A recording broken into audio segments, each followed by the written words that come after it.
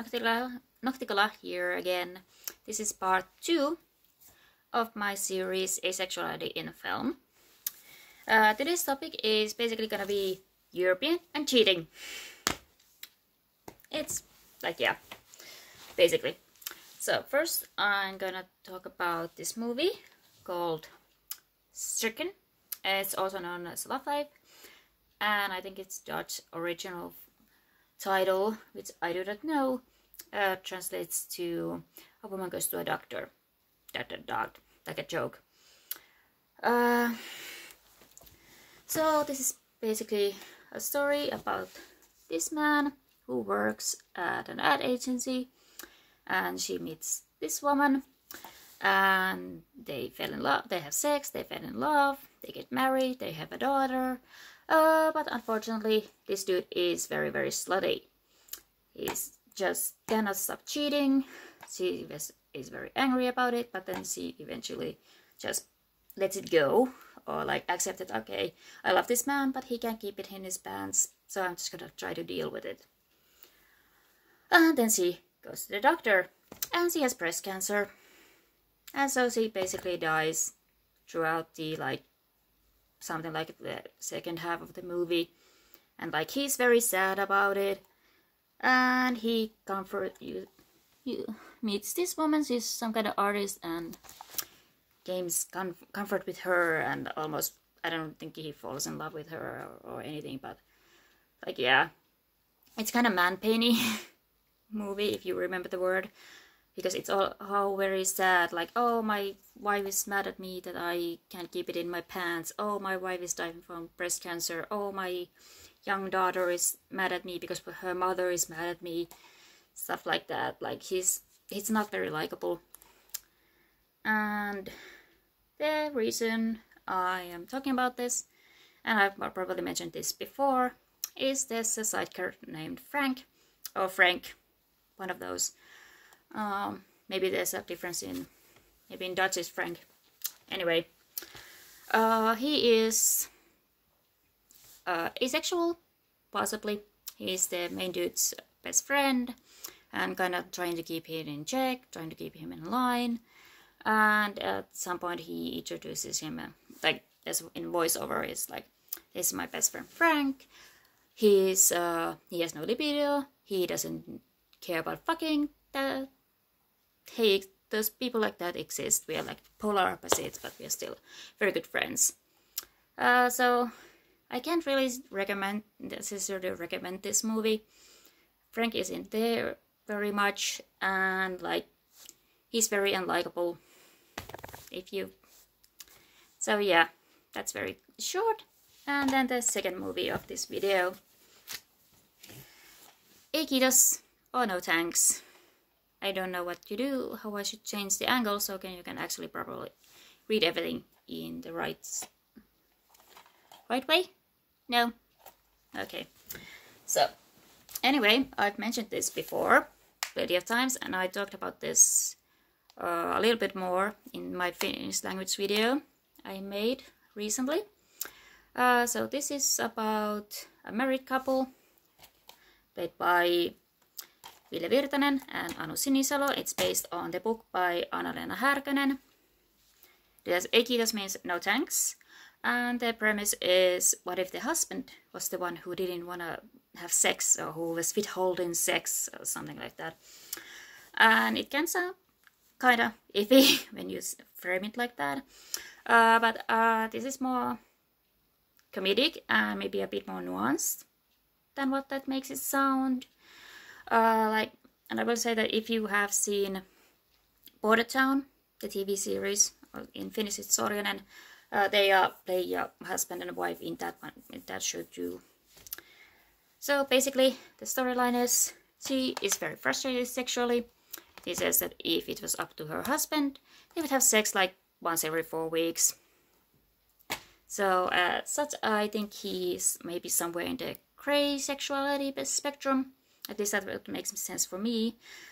And then she is a German teacher at some kind of, I don't know, folk college. I don't know what you would call it in English, but it's a concept in Finland. So anyway, she teaches German, and for some reason, this fuckboy musician, 28-year-old, comes to her lessons, and he starts flirting, and she's very sexually frustrated, so they start fucking. And let me look at my notes a little bit. And I do think it's kind of interesting that a lot of these movies, lots of time in media, when you have a 40-something woman who's going through a midlife crisis or is going through a divorce and stuff like that, all the younger men that they get with are always in their 20s. Like even the newest movie, the idea of you that they do it is like 24, but usually they are 26, 28. But they are always still oh, this is so young. And frankly, I do think that is kind of young. Like those years, those 16, 15, 12 years can make a big difference. But it considered all the characters, and in real life, a lot of men, when they go through the midlife crisis, they start dating 18-year-olds, just going just slow as possible. So it's really weird, kind of weird that they have this. Like women are never really shown as going that low.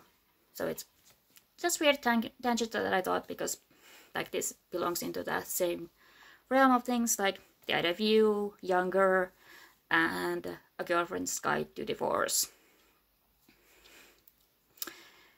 So, like I think it was what's interesting about this movie, because it's kind of gets more into like a sex is a form of intimacy, and the issue is less that they don't have sex than it's that they don't have other types of intimacy. Like it's like after he gets off work, he just starts playing video games, and like they don't really spend time. So it's not just that they're not having sex, it's that they're lacking in other types of intimacy. Like they have a teenage daughter who goes away for the summer, and they love her a lot, and they are good parents, but they are just not very connected as husband and wife at the time. So that's why she starts fucking this fuckboy. And then towards the end of the movie, it's revealed that he has a female friend who he met through video games or whatever, and they talk about lots of things through emails. And she's kind of feeling like this is emotional cheating. And I'm not quite sure if that's the case, or if you should treat it like that. But I do think it's kind of gets into the interesting discussion about what would count as emotional cheating. And is it worse than physical cheating? And like, I don't know, I think it's an enjoyable movie to me. And I think it has some... I think it's interesting because like it lets the man be non-sexual and the woman can be sexual. Hope that sounded right. He's non-sexual, she's very sexual, and like that is a discussion that we should have, like when you have different types of libidos, and then that can create an issue in the relationship even if there's no different sexualities involved. And then sometimes it's that age, they are in their 40s, they're just not necessarily gonna have as much sex. So, yeah, that's some of my thoughts on this. Like in this movie, they are not necessarily good husband and wife, but they are good parents, and in the end, they feel like that's the most important. So maybe they will divorce like in a couple of years once their daughter is of age.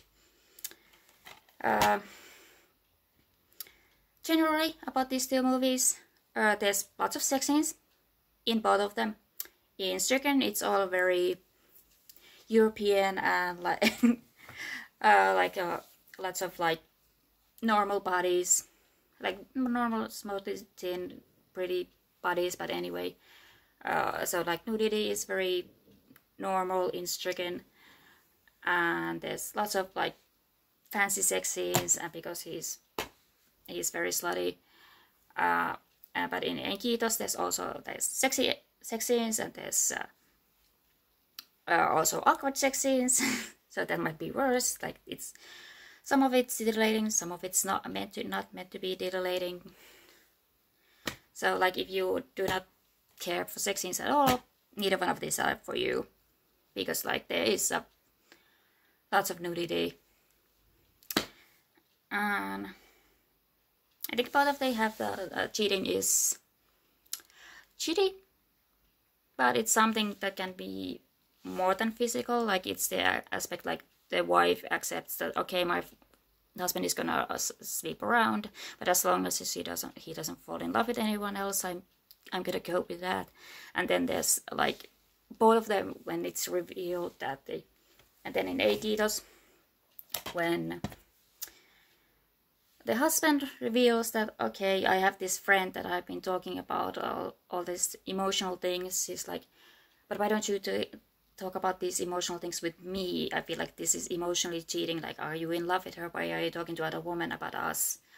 And then he's like, okay, but you've been fucking someone else. Like both of them are like treated as like symptoms of the issues in the marriage. Like, and there's lots of types of cheating, and you can accept one type and not the other, and stuff like that. I don't know. What these movies say about asexuality in film? Not really much. Like I said, asexuality is mentioned and acknowledged, which is kind of nice, I would say. And like Frank is a positive character. Like he's always trying to get the husband to do the right thing and like be there for his daughter and stuff like that. So like he's a good person. He's not there much, but he's a decent person, and like he's not a bad person because he's asexual or whatever, or he's like different. And then kiitos, what does it say? Like it's kind of like with kiitos, asexual is like, I don't know, it's a possibility, like it's a possible reading of what the issue is between these two characters, that there's a difference in sexuality, but it also might be a difference in libidos, it might be an age issue, but it also talks about like different forms of intimacy. Like sex is one form of intimacy, but they are like in other types of physical intimacy, they don't like talk, they don't really have anything much, they don't really have that much things in common. So it's like there's different forms of intimacy, and like sex is just one of them, even though for many people it's a very important one. And like I say, I thought this was really interesting because it's like, yeah, the premise of what if the man doesn't want sex, this is a comedy, what if that was a comedy, is kind of iffy. But I did like that she was allowed to be a very sexual being and have sexual needs, which we don't always accept, and then he got to be not as sexual. So I like this movie. I don't really like this movie. I think that was it for me for this video. So see you in the next one. Bye.